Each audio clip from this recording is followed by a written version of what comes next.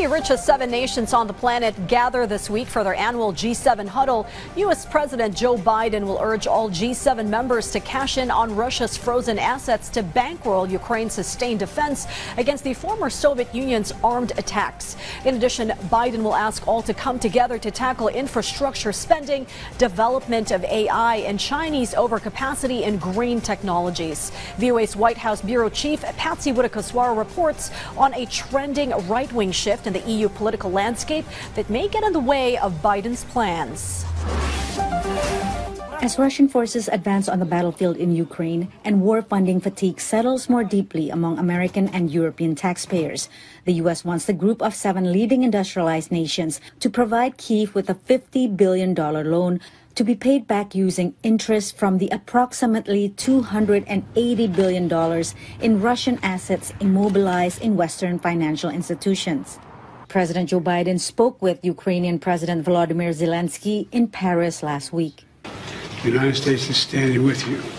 You are the bulwark against the aggression that's taking place. Having quadrupled tariffs on Chinese electric vehicles and other key sectors last month, Biden now wants the G7 to confront Beijing's practice of flooding global markets with cheap exports in those industries. It's critical that we and the growing number of countries who have identified this as a concern present a clear and united front. However, far-right parties' gains in European Parliament elections over the weekend have weakened French President Emmanuel Macron and German Chancellor Olaf Scholz, adding uncertainty to the G7's posture on Russia and China. Ursula von der Leyen is fighting to remain European Commission president for another term.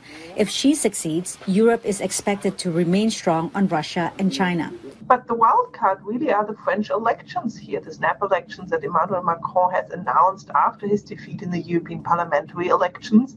If the far right gets into government in France, then we will have trouble not only on Ukraine support, but also on the China front. G7 host Italian Prime Minister Giorgia Meloni has invited Pope Francis to highlight the Rome call for AI ethics, urging governments and companies to follow ethical principles for AI. Curbing migration to Europe by investing in Africa is another key theme of Meloni's G7 presidency. The initiative aligns with the G7's Partnership for Global Infrastructure and Investment, whose goal is to mobilize $600 billion in private infrastructure funding by 2027 as an alternative to the Chinese Belt and Road Initiative. Meloni's far-right Brothers of Italy party victory in the European parliamentary election has consolidated her power. I'm proud that this nation presents itself at the G7 in Europe with the strongest government of all. Biden leaves for Italy on Wednesday, a day after his son Hunter Biden was found guilty on federal charges of obtaining a gun in 2018 while addicted to drugs.